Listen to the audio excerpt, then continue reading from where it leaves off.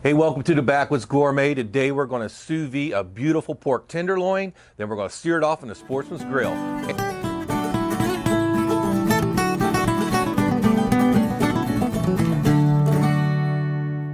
Y'all stay tuned. All right, so we have our sous vide stick from Avalon Bay going over here. This one has worked pretty well. And we've already got that up to temperature 125 degrees. It's about what we want to bring our pork loin to before we grill it. And over here we have our vacuum packer. That's ready. And we have a vacuum bag. Make sure, absolutely sure, that your vacuum bags are BPA free. And cutting board. We've got our, man, really digging this new knife, this Michelangelo. That's that Damascus steel chef's knife. We're going to be using that because we're going to do a little something special. I'm going to make a pineapple stuffing for our pork loin, which is right down here in the refrigerator below me. And the ingredients we're going to need for that, we got some pineapple. Obviously, this is chunked up already. A lemon, some fresh sage leaves, and some fresh parsley.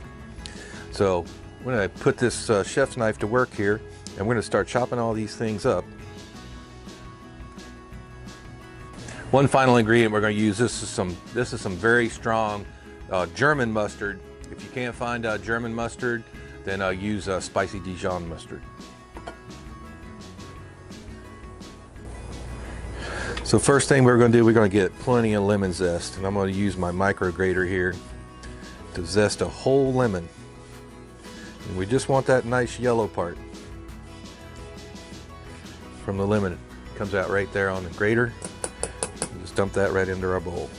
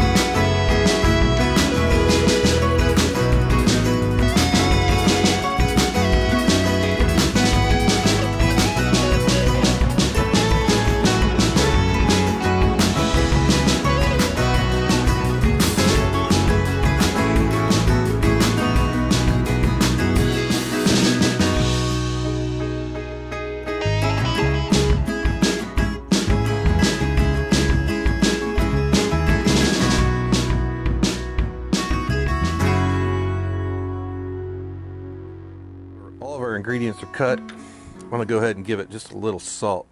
It's about a teaspoon coarse kosher salt. That's going to help bring out the sweetness of that pineapple for sure. It's also going to wilt down these herbs. Start removing some of the water from them.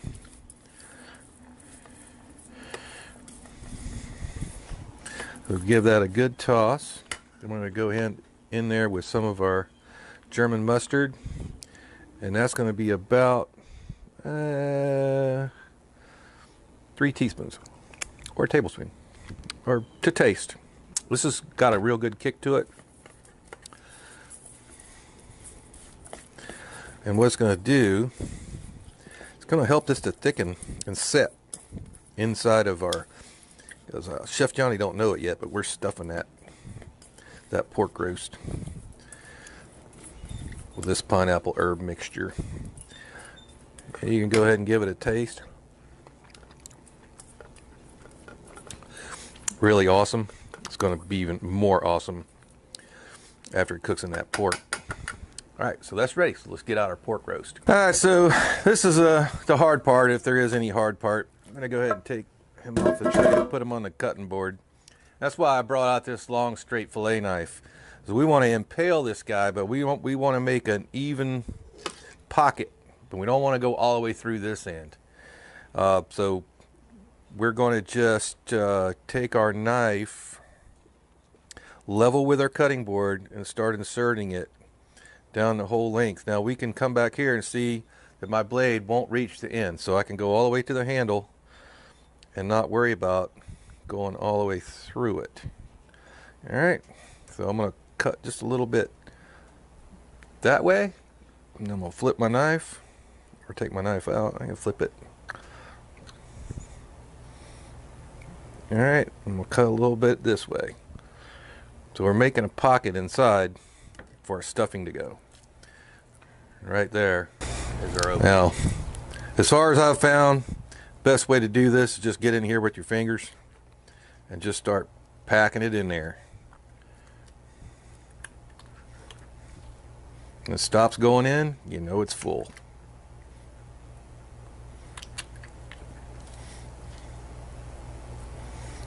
Man, this smells awesome. All right, we managed to get it all in there, you know, and we managed to get it all over the place. So that's great. So just take what you got left and what's on the cutting board here, just smear that all around, get that good pineapple juice and all them herbs right on the outside of this. Because the very next thing we're going to do is going to vacuum pack this baby and get him in the sous vide. But he's nice and full. So we cleaned up a little bit, and one tip I wanted to give you when you use your vacuum sealer for this process, it does produce heat. Double seal your bags, okay? Double seal the bottom, and then when we vac this down, we're also going to double seal the top.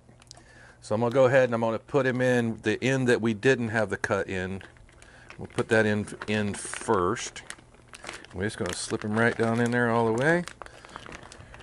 Now when you get him in here, remember he's going to cook in this bag. So you kind of want to try to keep it in the center of the bag. And you're also going to need to take a paper towel and clean out here before you put it in the machine. That'll help to make sure you get a good seal.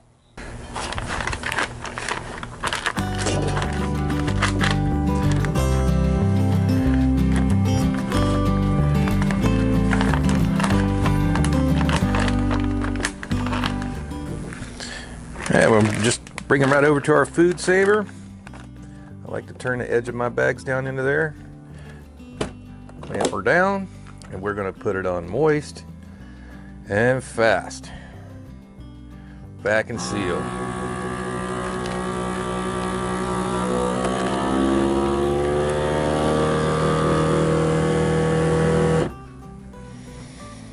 You see all that moisture running out there? That's the reason why we're going to seal it twice.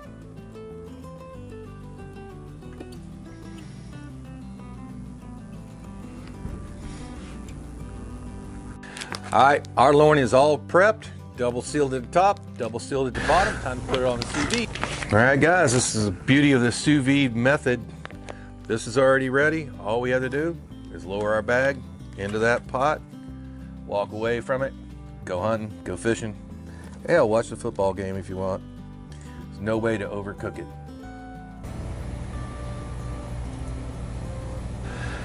Well, I was trying to figure out what we're going to make for side dish for this this pork loin, and I was up on Chef Johnny's channel this morning, and I found his green bean casserole recipe. So I'm going to take his recipe, I'm going to modify it. He did his in the house. We're going to do ours in the Dutch oven. It's been a couple hours, about 2.5, 3 hours, and that's plenty of time for that temperature, 125, to get all the way through that beautiful piece of meat.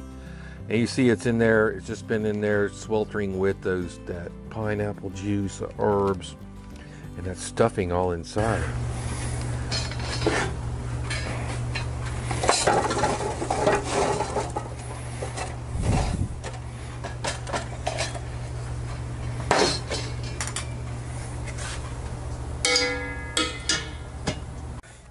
All right, so this is what it's going to look like when you bring it out of the sous vide.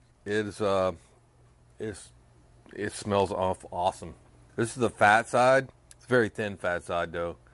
This was already pre-trimmed when I bought it. We're going to go ahead now and season it. You don't want to season this prior to putting it in the sous vide, because the salt in your seasoning will bring a lot of the more moisture out of it. I only poured off maybe about 4 tablespoons of juice off of this, So I'm going to season it all sides. All right, so I got this Sportsman's Grill.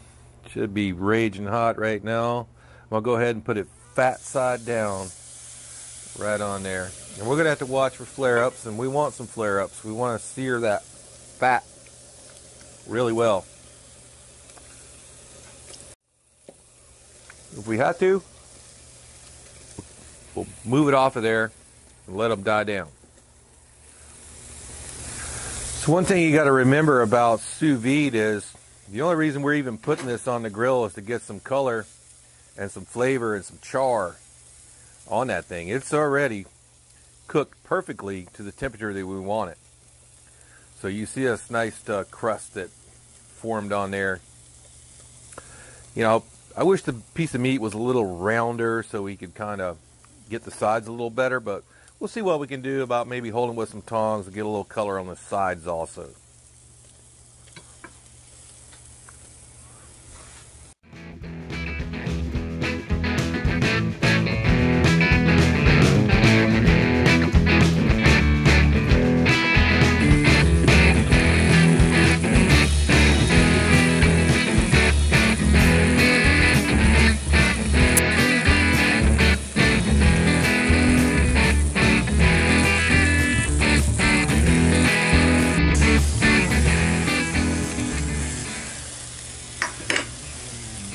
Even if you have to hold it like this, you got a nice big long spatula, where they get a little sear on the side.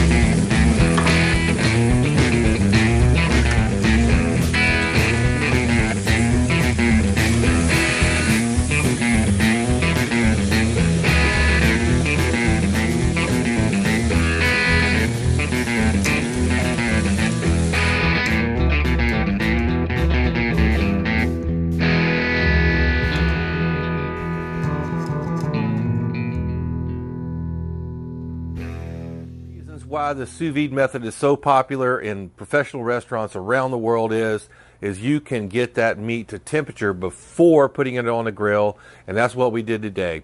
You know, the grill is just giving it that char, giving it that flavor, giving that final seasoning, getting ready for the plate. It'll turn out perfect every time. All right, guys, let's go ahead and see how we did. I'm going to slice into this bad boy with our Michelangelo chef's knife here. It just glides right through. It's got that beautiful stuffing inside. That's a beautiful medium right there. It's nice and juicy. And that stuffing is going to be awesome. So let's plate it up. Okay, let's go ahead and plate her up Backwoods gourmet style. First, I'm coming in here with some of Chef Johnny's green bean casserole. It looks really awesome. That crunchy topping on the top there. Got a little bit of that Parmigiano Reggiano cheese on there. I'm going to grab us a couple of pieces of our pork loin stuffed with herbs and pineapple. And I got some of the juice, if I can keep from making a mess, from the pan there. Drizzle that right over the top. Let's clean this plate up, give it a little garnish.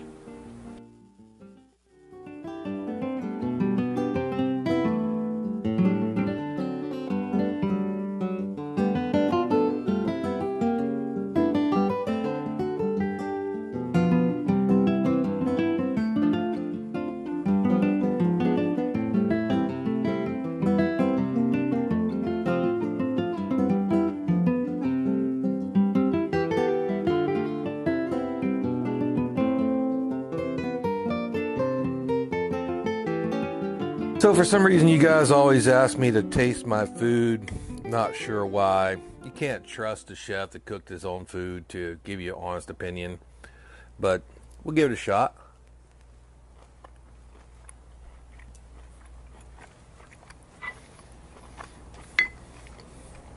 I might have to go in for another one of those.